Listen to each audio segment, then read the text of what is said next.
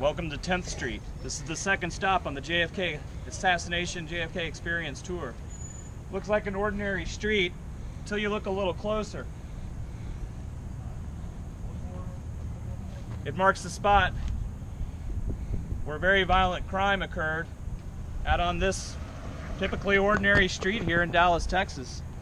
Lee Harvey Oswald, the man alleged to have killed the president, fled after shooting at the president and arrived here around 1:15 p.m. on 10th Street. He was walking along the sidewalk when he spied Officer J.D. Tippett of the Dallas Police Department out on patrol in his squad car coming down the street towards Oswald. And right here is where a very violent incident happened, which was seen by at least 8 witnesses out here on the street. And we're going to get into that history on your tour. Right here on 10th Street, we will break down for you the events that precipitated Oswald's capture later on at the Texas Theater. Officer Tippett's memorial resides in the form of this plaque here.